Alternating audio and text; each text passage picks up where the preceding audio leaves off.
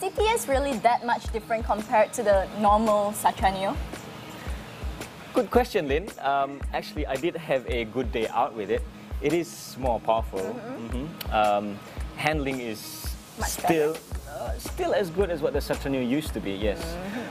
But the overall impression is always going to be of that body kit, you know, as you mentioned earlier. It's just so mean, so aggressive looking. It's a very rally car refugee sort of thing. But the point is, the Alfa Neo is for the masses. I think it's a good buy for just over 57,000 on the road. Something we can look at. However, if you could afford to double up the amount of money that you have, a whole new range of options is opened up for you, including the Alfa Romeo Mito. Which, if you can remember a few episodes back, me and Aidian, we actually went to the Alfa Romeo Mito launch. And lucky enough, we are also the first few to test out this zippy little number. It stands for Milano and Torino, the place where this particular Alfa is both manufactured and styled. Built on the same platform as the Fiat Grande Punto, this is Alfa's response to BMW's top-selling Mini. Looking like the love child between the Autocheck Competition and an apple, the Mito is strikingly cute. But don't take cuteness for weakness.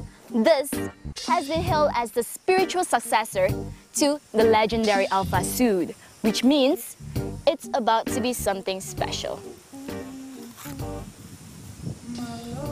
But the climate in which the Mito is introduced today is a significant one.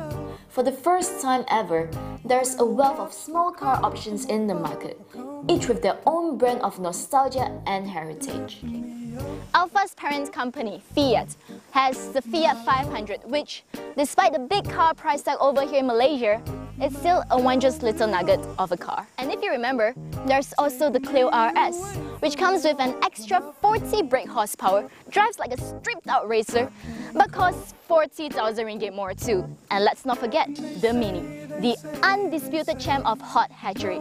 It's sorted, quick, and brings an imaginary lifestyle that all women are hot and all men have good teeth. Owning a Mini is much like going to an English restaurant, where the waiters are all French and the chef is German.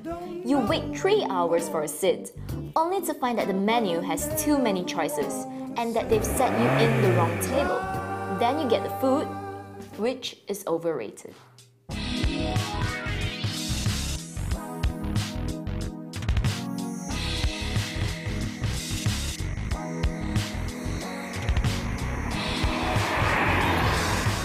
But owning the Mito is like going to an Italian restaurant with Brad Pitt instead of Aryan in an Alfa. It's just the essence of cool. The food is brilliant, the company is sublime, and the car, come on. It's a scaled-down version of one of the world's prettiest supercar. Alfa doesn't need to do fake imaginary ads of people with fake teeth, because owning an Alfa is the lifestyle statement. But style isn't all it's got. At 155,000 ringgit, the Mito may be the cheapest Alfa in Malaysia, but it's also one of the very best. It's got the soul of all of the best hot hatch cars in the world. With the DNA system, Alfa's very own drive logic system, you can choose one of the 3 settings to suit your preference. Honestly, just leave it in dynamic mode for the full Italian experience. It's amore. Push it too hard into a corner and you feel the front end is giving in to understeer.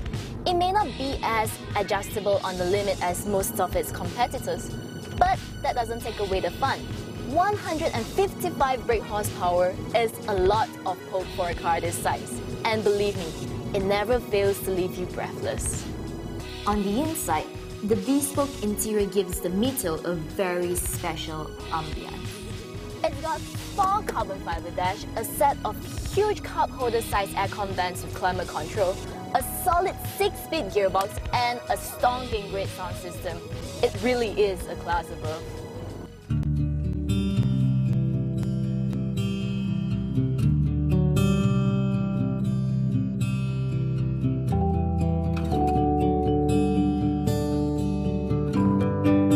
But the Alfa is plagued with a few problems. For starters, there's no place for you to leave your arm on. The window sits too high, leaving your right arm hanging in mid-air. There's no cup holder. At least none that I could feasibly find. There's also no iPod connectivity, which in a car that screams urban trendsetter, the Mito can't do without. But that's pretty much it.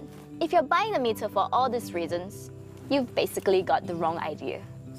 What you get with the Alfa Mito is an underweight punching way above its belt line. The sum of its parts add up to form a truly ambitious hatch, one that manages to win my heart, and if I had the money, my wallet too.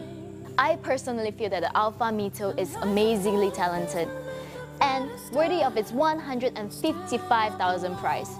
One thing for sure, if this is the future of things to come from Alfa Romeo, I'm truly excited. And you should be too. Well, I regret I wasn't there, Lynn. Looks like you had a great time with the Mito, huh? I've driven all of the popular hot hatches. What was that? The Mini, the Clio RS, the Mito. How would you say they compare amongst, all three of them? Well, for price range, I mean, the Mito is much more worth it compared to Mini because it's around 200,000, as well as for the Clio RS, it's 40,000 more compared to the Mito. Okay, very interesting. With a 1.4-litre turbo engine, it also uses less fuel, I believe. Yeah, in a way. Goodbye. So you save more money still. Yep, goodbye. Very interesting.